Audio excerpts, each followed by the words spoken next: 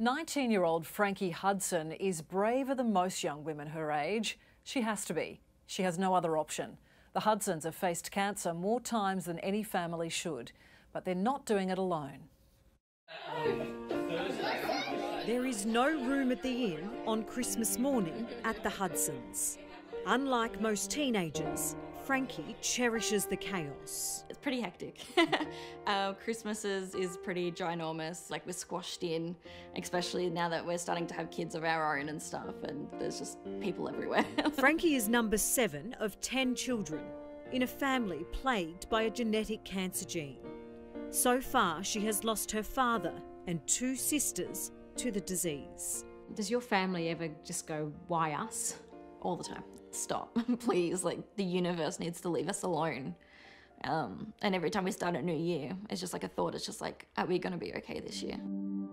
The Hudson family's relentless cancer journey began when her baby sister Bridget died at just 1 year old.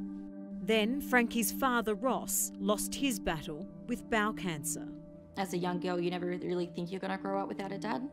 Like you just gonna think that your dad's gonna walk you down the aisle and he's gonna be there when you start having kids and that. So the minute I lost my dad, it was just a whole new experience. I didn't really know how I was gonna do life without it, but I've survived. In the same year, Frankie's sister Talia was diagnosed with thyroid cancer. I did this exact same thing I did with Dad, and I was like, it's okay, we're gonna be okay. And I watched her go along with her treatments and her cancer journey, and I just always just thought it was gonna be okay. She battled that cancer, and like a boss, like for 7 years, my sister battled that thing. All of the Hudson children were tested for the cancer gene. The 5 boys and 1 girl are negative. But Frankie and her little sister Mackenzie weren't so lucky. The doctor asked for both me and Mackenzie to come in with my mum, and we sat out in the hallway with as the doctor spoke to my mum, and I sat there and I was like, we've got it. I just looked over at my sister and I was like, we have it. Then, at the tender age of 17, came the news Frankie had feared when doctors found a lump in her thyroid. He was like, I need to send this away for testing, but I don't really need to, it's cancer. And yeah, those are the exact words, and I don't think I'll ever forget, was the minute I found out from my specialist that I had thyroid cancer.